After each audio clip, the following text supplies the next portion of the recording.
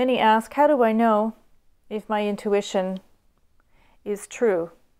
How do I know that I am not just making this up?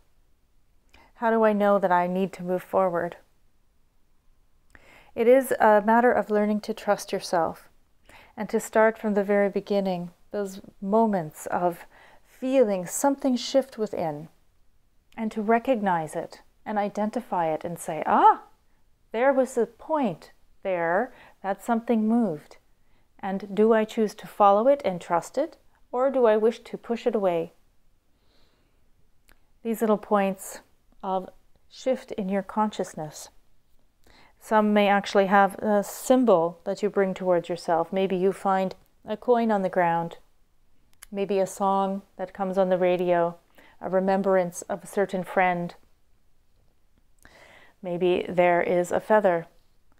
Whatever the symbol is, this is a validation from your energies and a call out to those who support you, to validate you, to help you move forward.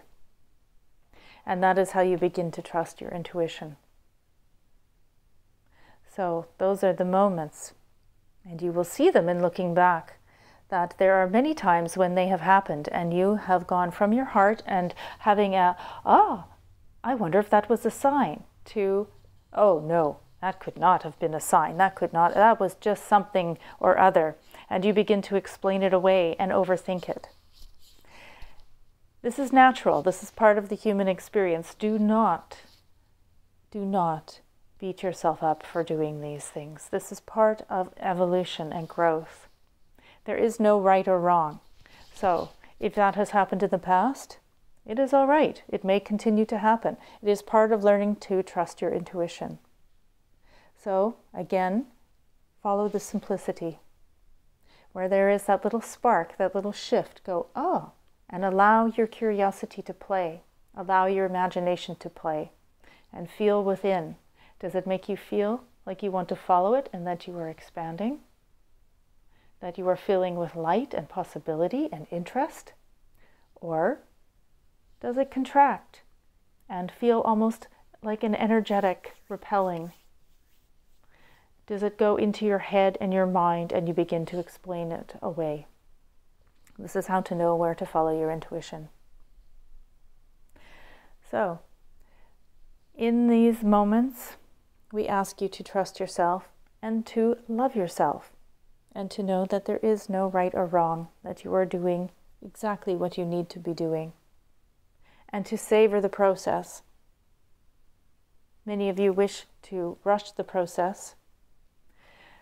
We understand, as this conduit speaks with us, that she has done the same very much.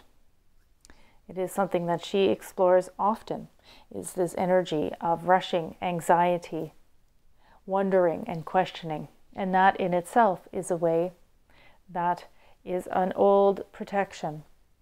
And understand that that is a fair way of allowing that energy to move through you. It is part of the grand scheme of release work.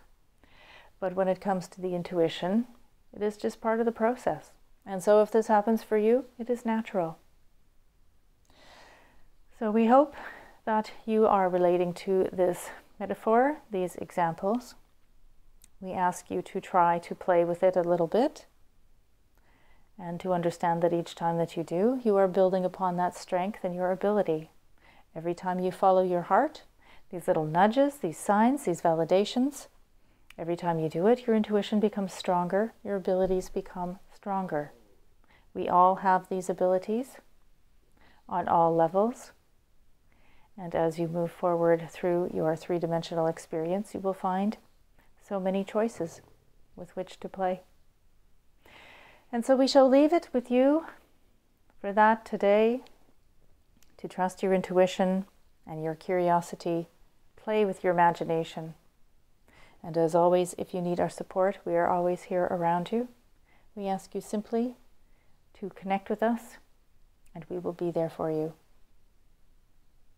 We love you.